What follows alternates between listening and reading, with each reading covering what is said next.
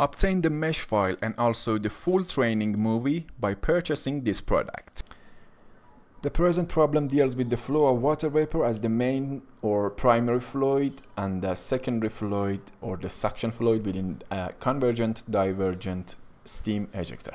The purpose of the present simulation is to investigate the behavior of primary and secondary fluid after passing through the internal convergent-divergent nozzle and the ejector diffuser.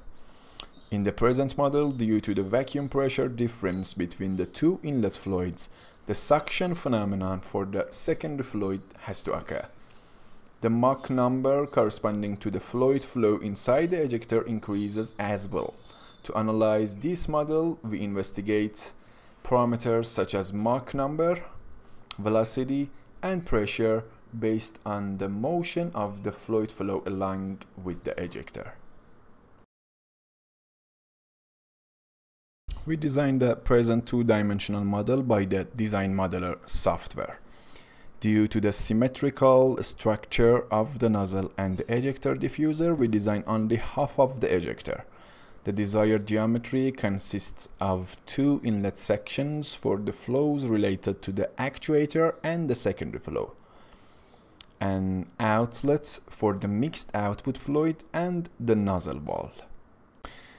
Also, the meshing was performed by the ANSYS meshing software. The mesh type is unstructured due to the sensitivity of the fluid to the cross-sectional area. Manual meshing was used at each of the defined edge to increase mesh accuracy at more sensitive points. Face meshing has also been used to uniform the structure of the mesh. The simulation is a steady state, as it is a density-based solver and the compressible fluid is applied in the CFD simulation, so the energy equation should be activated. The realizable K-epsilon model differs from the standard K-epsilon model in two important ways. The realizable K-epsilon model contains an alternative formulation for the turbulent velocity and also a modified transport equation.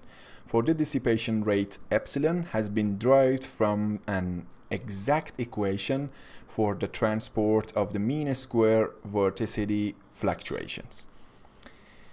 The term realizable means that the model satisfies certain mathematical constraints on the Reynolds stresses consistent with the physics of turbulent flows.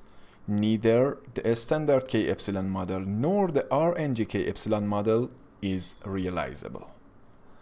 The pressure outlet boundary condition has been used for the outlet of the steam ejector. The steam ejector valve is a stationary valve with no slip,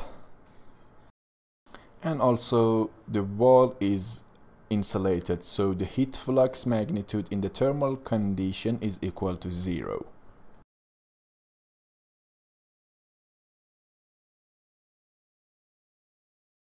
The ROEFDS splits the fluxes in a manner that is consistent with their corresponding flux method eigenvalues. It is the default and is recommended for most cases.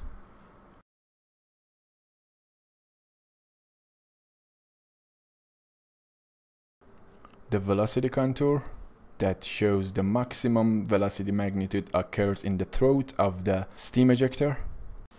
And finally, the last contour dedicated to the turbulent kinetic energy. And following this way, we can see and check the path line through the steam ejector released from the inlet, both secondary and primary inlets surfaces.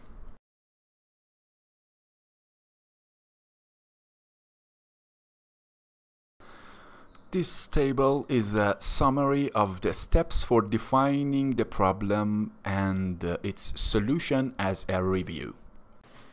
Obtain the mesh file and also the full training movie by purchasing this product. To benefit from MR-CFD services including simulation, consultation, and training, contact our experts via info@mrcfd.com. Hope you enjoy.